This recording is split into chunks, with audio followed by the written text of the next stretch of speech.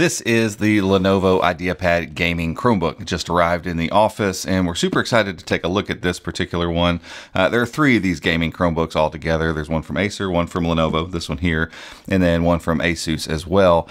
And this one kind of matches a lot of what Acer has done with the Chromebook 516 GE that we really love. So I'm really interested to get my hands on Lenovo's take on the cloud gaming centric Chromebook. So let's get in the box.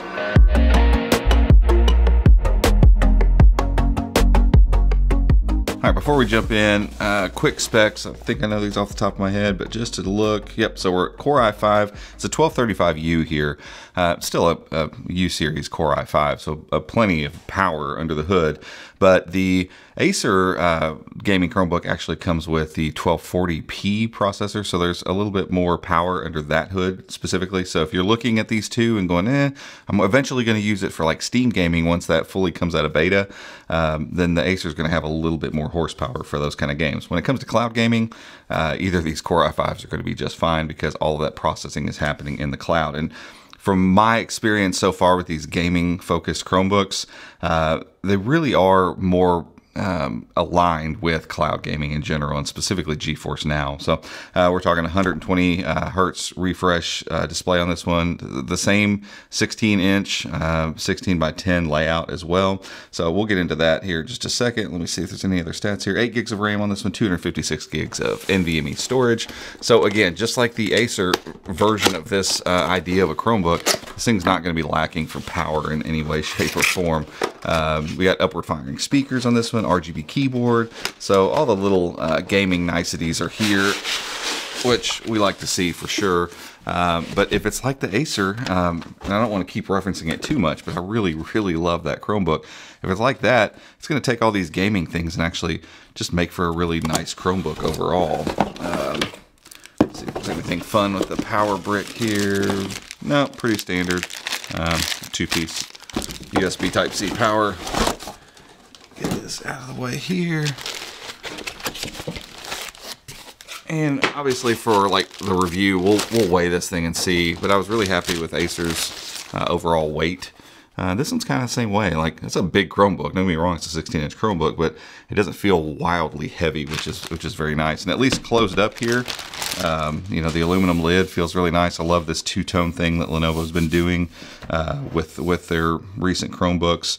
This thing just looks really nice. And again, maybe not a ton of, I'm getting fingerprints all over it, not a ton of gaming aesthetic going on the outside. And I kind of like that because, yeah, it's great for games. It's got an RGB keyboard and all that stuff, but you also can get work done on it and take it to the office and not feel a little ridiculous for taking some crazy gaming laptop in with you. On the bottom, I don't think that's aluminum down there. It feels like it's plastic. Nice big feet here. Nice fan ports. And then along the side, we've got a USB Type A here, USB Type C, Kensington lock. And then over here, USB Type A again, USB Type C, headphone, microphone, micro SD card slot. So nice array of ports there. A little bummed that they don't have a full-size HDMI on here. On devices this big, definitely like to see that. Let's get this. We'll give that a second so I can get logged in and all that kind of stuff. But you get the addition on this one of a numeric keypad over here. You get these upward firing speakers. Again, a 16-inch Quad HD 120 hertz panel here. Nice large trackpad that's centered with the keyboard here. Click mechanism feels pretty good. And the bottom half of this thing, definitely all plastic here. I would like to see some aluminum on the bottom. Just with devices this big, man, this much plastic can get a little shifty and bendy. That keyboard feels very nice. Lenovo makes great keyboards. Keyboard feels really good. Yeah, so let's fire this thing up. I'll get logged in, do my kind of normal thing where I spend a little bit of time with the keyboard and trackpad real quick, so I can kind of give you a quick idea. We'll take a listen to the speakers and see how the screen looks, and yeah, check it out and wrap it up. So getting all logged in and set up, I'm not shocked at all to find that this is a great keyboard. This thing feels really good. And I do like the RGB lighting is a little brighter than what Acer did. And so let me get, where do I do that? So let's go keyboard brightness. And then I'm actually going to turn on turn on a couple colors here for you so you can see it. Like, I can see it very clearly. With the Acer under this kind of light, I was having a hard time picking up some of the colors. And again, I'm a little color deficient, so it's not a complete knock on them, but these colors I can pick up, like all of them. As I click through them, I see those clearly. And even the kind of rainbow RGB colors, I can pick up on all of those, even in this lighting. So kudos to them for really getting the backlighting plenty bright enough so you can take advantage of some of those fun colors that are there. But over top of those colors is this fantastic keyboard, and it feels great. It's really quiet. But man, the feel of those keys feel fantastic. Lots of travel, lots of nice response and clickiness. And I appreciate the fact that with a 16-inch form factor, you're getting full-sized numeric keys over here on the side. There's a lot of Chromebooks that they'll cram a numeric keyboard on the side, and I mean, that's fine, but when they're really narrow, it's difficult, because just like typing, most people that use a number pad on the side do that without looking down. So they want to be able to enter numbers without, thinking too much about it. So when those keys aren't quite the size that they should be, it takes away from that experience. So you're getting a full-size numeric keypad over here as well. And I listened to the speakers on this, and they're really nice. I'd like them to be a tad louder, but man, the sound of them is really great. Take a listen to this.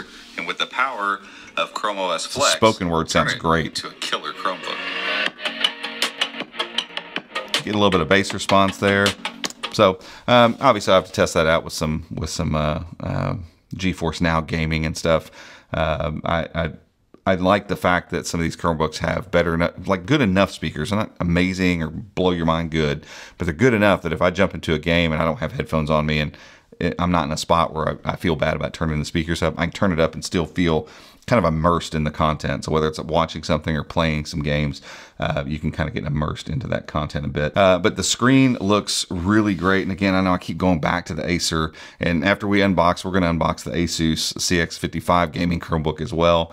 I'll be talking about them in comparison to one another, because what I feel like is going to happen probably with these devices is none of them are going to be perfect. Some of them are going to have features that we want for other ones and stuff, and so I think that's going to be the case. But with the screen on this one, I feel like it might be the same panel.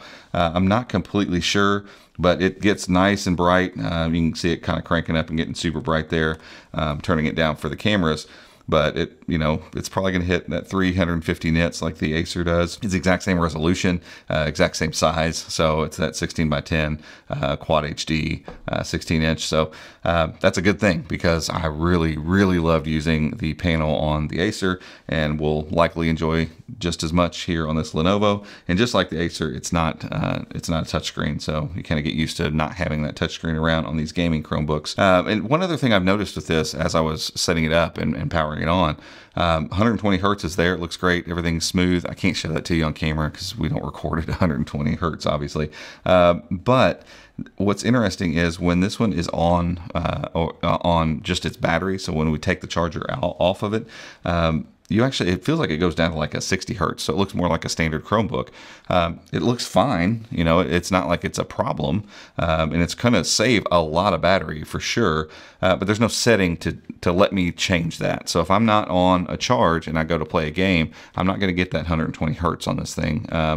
So hopefully that's a setting that's coming. I mean, we've long advocated for better power management in general for Chromebooks. Like, I feel like there needs to be a section for that. Like, if I have a variable frame rate, let me change that. Let me change what the default screen brightness does when I'm off charger. Let me, tell it to pipe the processor down a little bit when I'm off the charger, if I choose. But then if I'm like, I don't have a battery pack on me, or I don't have an easy way to get to a charger, but I'm cool with ripping through my battery for the next hour, let me choose to do that too. So hopefully that's an update that comes to Chrome OS. All the tools, I think, are here for that to be a thing. It's just not a thing yet. But early impressions of this thing, I like a lot of it. I wish that there was a little more metal in the bottom of the chassis. It's a little more flexible than I want. Not wildly so, but with these big Chromebooks, there's just so much weight spread around. I mean, it's just sheer physics. A little more metal would have been appreciated, I think, here. Keyboard looks and feels great. This trackpad, I don't think is glass, but it's super duper smooth, has a great quiet click mechanism to it. I like that. I love the full-size numeric keypad. I like the speakers already. Love this screen. So yeah, it's going to be fun to test drive this one a little bit, kind of compare it a little bit with the Acer. One other thing I'll let you look at real fast before we get out of here. I'll check the camera out here, make sure that I didn't smudge that thing. Yeah, not bad, not bad. Acer's been doing this like temporal noise reduction thing in software, and their cameras look pretty good. Even if the camera itself isn't great, they're doing some software tweaks. I'm gonna look at Joe over there. That's not doing too bad. So the dynamic range is handling that pretty good because he's kind of dark back there, and we got a bunch of light flooding over here. So yeah, not too shabby. The image is soft. I think it's a 1080p webcam. Let me look real fast. Yeah, so 1080p webcam. Not going to blow anybody's mind here, but as long as the dynamic range is good on these cameras, and you put it with good speakers, and they make for good video calling Chromebooks as well. We know under the hood, this thing has got an i5 and 8 gigs of RAM. It's going to be fast, very, very fast. It's going to push all your external monitors, all you need. You will have to have a dongle because there's no HDMI on here. I do wish they would have added that. But overall, I think this is going to be a cool Chromebook to test drive. I think it's going to do very well with cloud gaming, and it's probably going to be a really fun Chromebook to use just at the desk on a day-to-day basis as well. But for now, that's it for this one. If you enjoyed this video, give us a thumbs up, head down there, hit that subscribe button, and be sure to ring the notification icon as well if you'd like to be alerted when we make future videos just like this one. Till next time, we'll see you.